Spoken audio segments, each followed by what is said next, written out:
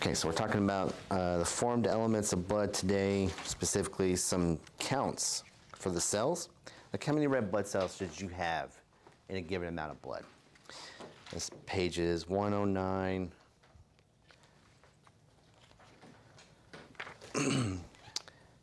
to maybe, we might get through clotting today.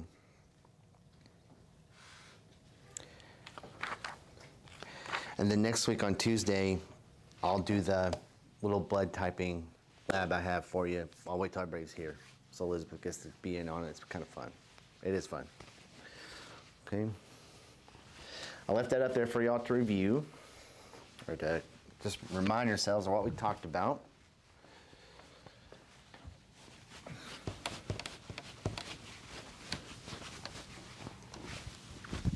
Any questions or anything like housekeeping stuff? I'm sure y'all got signed in today. I've started Liberty, trying to get a hold of them, and the rest of y'all are right behind, so everything is kosher there too. I should have more info for you next week, after Tuesday.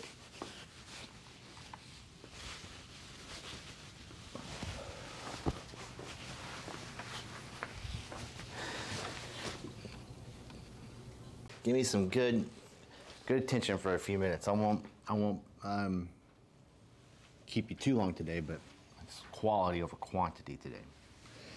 So, formed elements. You don't have to know these by heart, but you should have a general idea of where things lie, and you can always view it usually on every lab exam results you have. Do y'all have a copy of some lab results? I think I gave you like a hematology study a long time ago. Look through your stuff for me. If not, I can go dig it up. Lexus, look at this picture on page 107, 108 for me. Tell me how much of your blood is formed elements. 45%.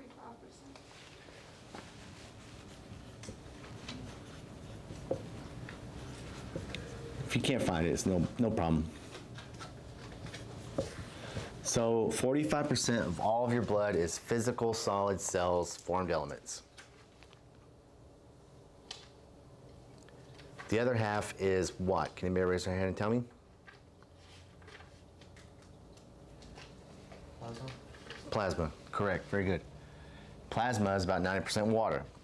So of this, 99% of all these cells are going to be RBCs. That's the majority of them.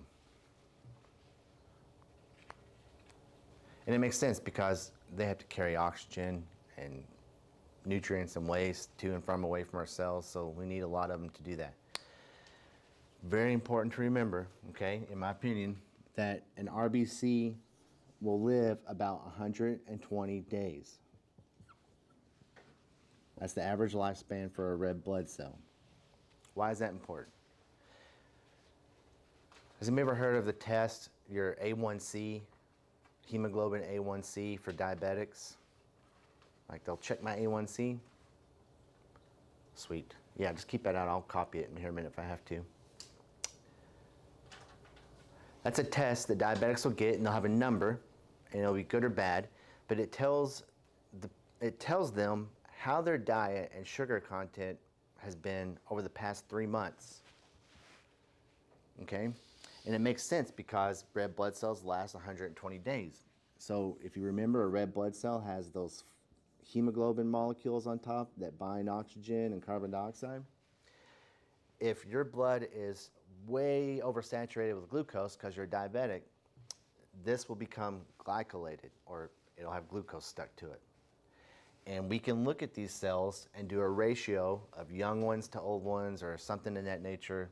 How many are glycolated or have glucose stuck to them, and how many are new and don't, and get that hemoglobin A1C number that we depend on to tell diabetics how they're doing for the past 3 months.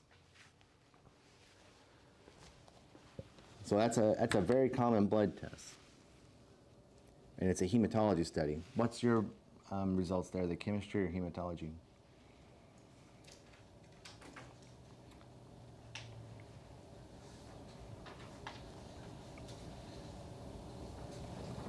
What's some of the results you got? I think that's hematology.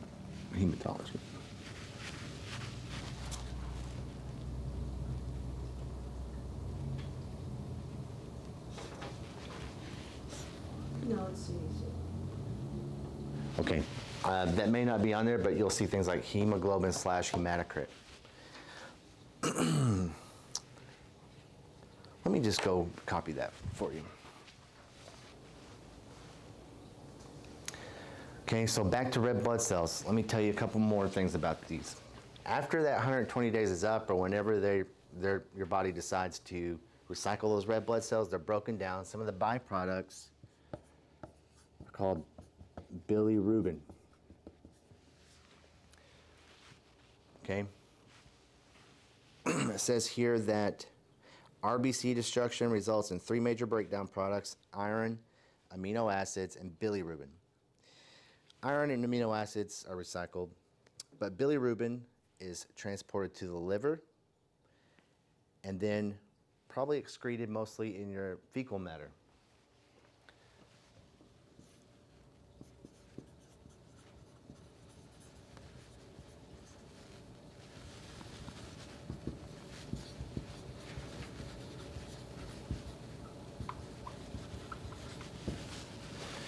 So if you have a sick liver, you probably have a buildup of bilirubin in your blood. It's not being processed and excreted. That condition where bilirubin builds up in your skin and causes you to have a yellow tint is called jaundice. John Smith, jaundice. Does everybody know what I'm talking about with that word? Maybe people with liver disease, not necessarily alcoholics, but alcoholics, it's a hallmark for them. You'll even see the whites in their eyes become yellow sometimes with people with liver issues. Newborn babies, their liver is often immature still, and so the bilirubin is backing up, and they'll be jaundice, and they'll have to go under the UV light in the newborn ward on the hospital. So bilirubin is degraded or broken down by UV light. And that's why we put them under that blue light for newborn. That's degraded, broken down by UV light. My son Henry wasn't sick enough to need the UV light. They let us go home, but the doctor said, put him by the window for a couple hours, get some sunlight on him, and then come back and see me in 3 days and check his hemoglobin again and his blood count, and it was fine. That was enough for him. So why is that important to you?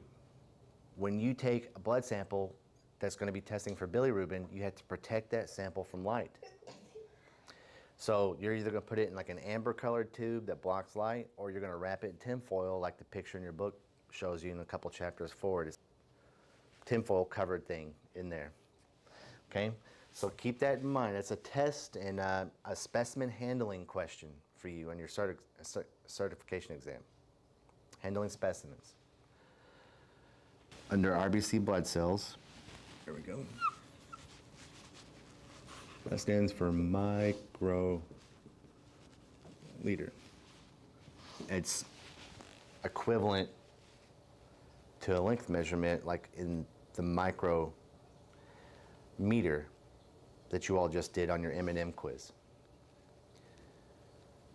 Not milliequivalent, but micrometer. So there's like 1 million microliters in a liter. And 2 liters make like a Pepsi bottle, just to give you an idea. All right, so in 1 microliter is what all these numbers are going to be referring to. In 1 microliter of your blood, it's about 5 to 6 million RBCs.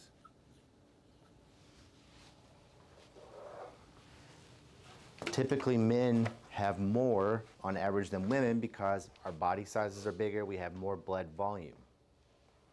How many liters of blood do we typically have in our body? Anybody got a guess? How much can you leak out before you quit working?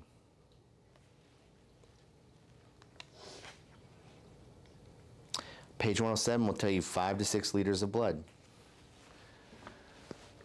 Okay, I probably should have started out with that, but you contain about 5 to 6 liters of blood total in your body. Difference between sexes and body size. All right, any questions about that? Everybody can kind of remember hemoglobin, bilirubin, A1C, red blood cells, 5 to 6 million. You're probably never going to have to know what a normal RBC count is. You should just be familiar with it, especially in your training, and then every lab will have their own reference to say, oh, this is low or this is high, and flag it to alert the doctor and the patients. RBCs on here, their normal range is, let's see, what did they put?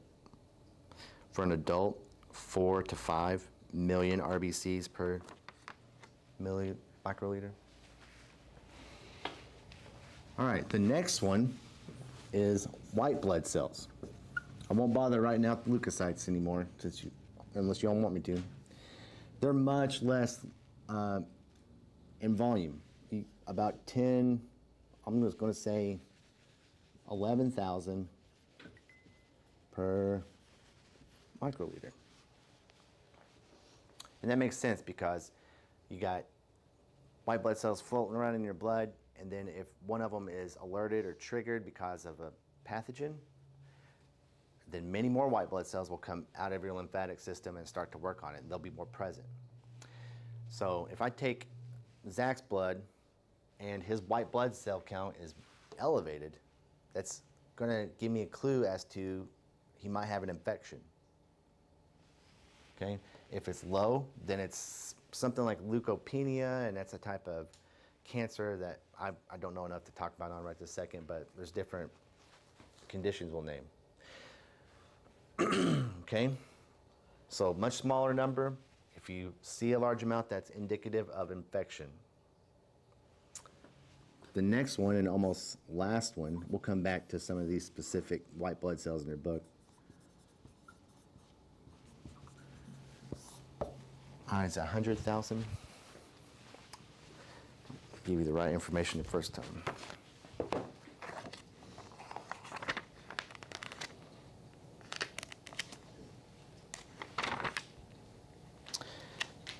Page 110.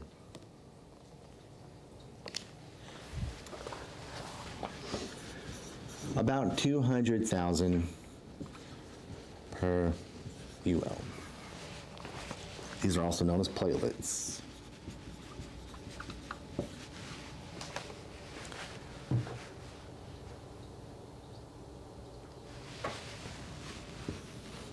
Okay, so there's 1, 2, 3 numbers, maybe even 4, that you want to be familiar with. Get down.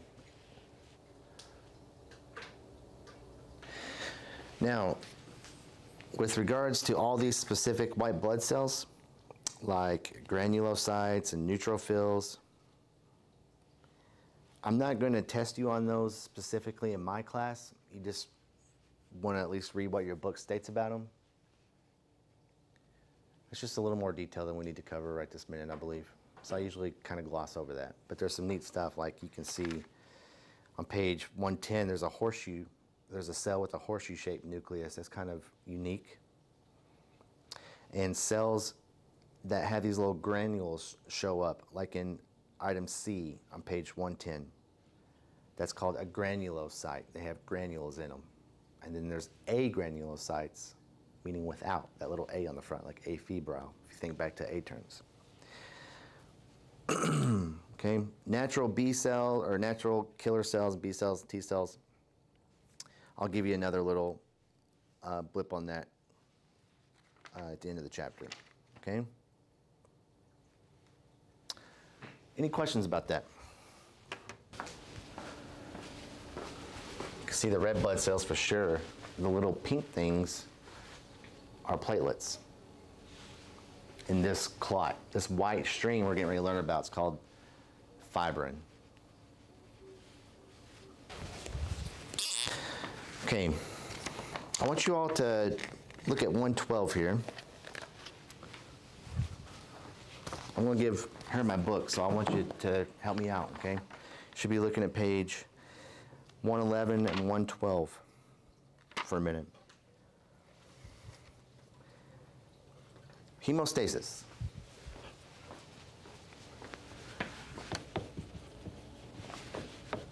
There's another H word. Maybe it's already on our list, I'm not sure. That means blood being still, right? The process of that happening is called coagulation.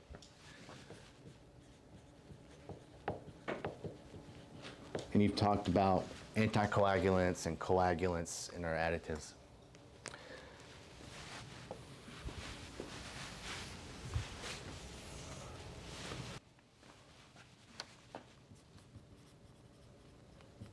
That's what I was trying to get. These are phases. So the vessel will be injured. Doesn't matter if it's a vein or an artery, okay? Arteries tend to spasm more. They have more muscle in those than veins because arteries are deep. They're carrying blood. They're vital. And if one of those is broken or bleeding, they need to stem the flow quickly or we're going to bleed out. So once it's injured, cells will release their contents, which will signal other cells, hey, time to contract.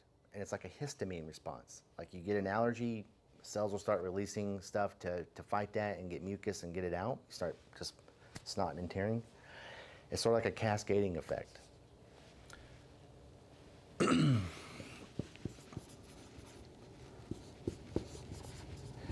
All right, those same chemical messengers that are released from the broken cells of the vessel will start to signal platelets. And the first thing that happens is that platelets, we'll say adhesion, I think.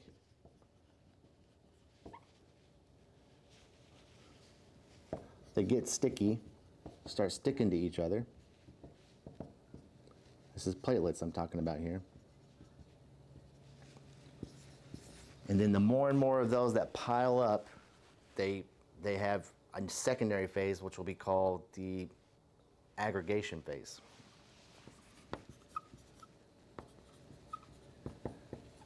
Platelet aggregation.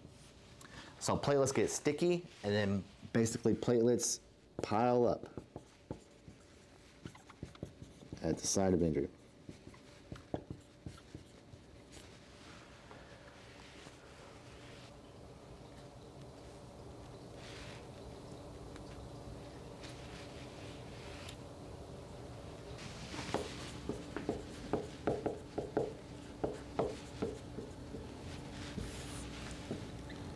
Now this one's where it gets a little tricky. This is where you need to give it some more detail.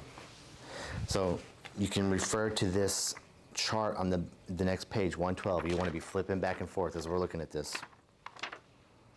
Okay? I'm not going to ask you to remember intrinsic and common pathways. I'm going to ask you to remember a couple of these factors here. It's called the clotting cascade because one thing has to happen before another and in sequence, but when it does, it just amplifies and gets worse and worse. More and more clotting happens until the stimulus is removed. It's a positive feedback mechanism, if you remember way back in the day from chapter 6 or 1. Okay.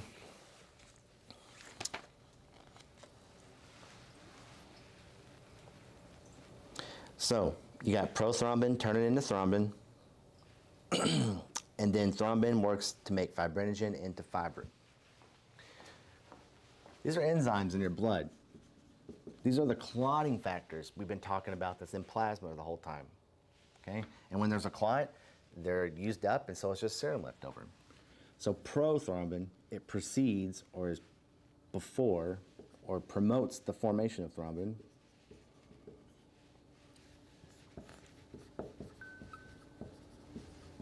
Turns into thrombin. These are important terms to remember, okay? And thrombin is a pretty common term. Thrombus, thrombosis, clot. If I'm not mistaken, thrombin will work towards activating this fibrinogen, okay? Genesis, it's generating fibrin, the final product we're looking for here. but it goes towards making fibrin.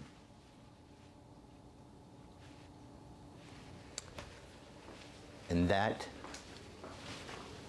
is this monomer, this fine filament here. It's like a chemistry experiment. You ever seen an experiment? Well, they'll have some clear liquid and they'll tap it or drop something in, it'll start to crystallize out of nowhere. That's called like precipitation. This will precipitate when the right chemicals are activated together.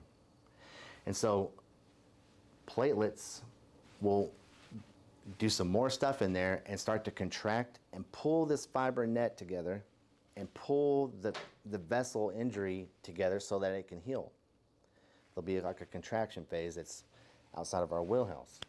But that's what those platelets are serving, as something for that fibrinogen to pull on and close up that wound, whether it's microscopic in a capillary or in a big artery. Did I miss any of them here for this one? Under coagulation phase? Okay, last phase here then. Fibrinolysis. So the lysis, or the cutting of fibrin. We have this clot made that you see on the picture right there. We have to get rid of that because it can't hang out there.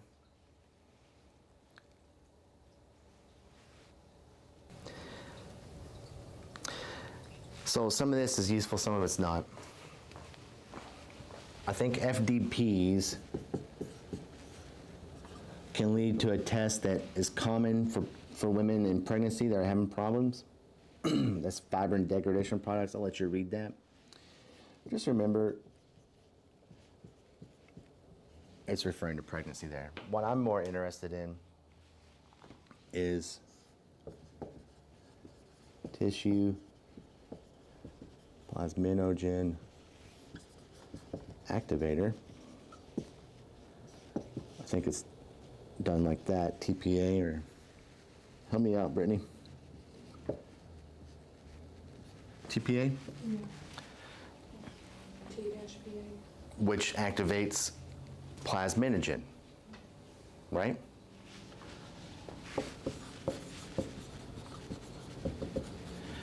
And so we're kind of going back to that plasmin phase. It's the way I remember it. It may not be correct, but plasma with the clotting factors, then it's serum without the clotting factors. We need to go back to plasma, like homeostasis, back to the starting point. This is significant because only up until maybe 6 to 8 years ago, this was a rare medicine that was kind of new. It's what you know as the clot buster. So if you're having a stroke symptoms, or if you're having a stroke or symptoms of a stroke and it's within a certain time frame, you get to the ER, now a nurse practitioner can push this drug. We just bottled it up to break clots, to bust clots up. So within a certain time frame, we can push that and we see dramatic recovery in symptoms of stroke and stuff like that, breaking that clot up. Okay, so TPA, clot buster.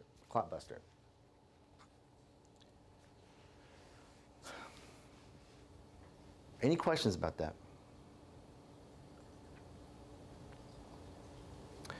I kind of summarized it pretty quickly, but you need to make sure you go back and study that, okay? You can tell me which one of these comes first. Pro comes before thrombin. Genesis comes before the actual product. Those are my hints.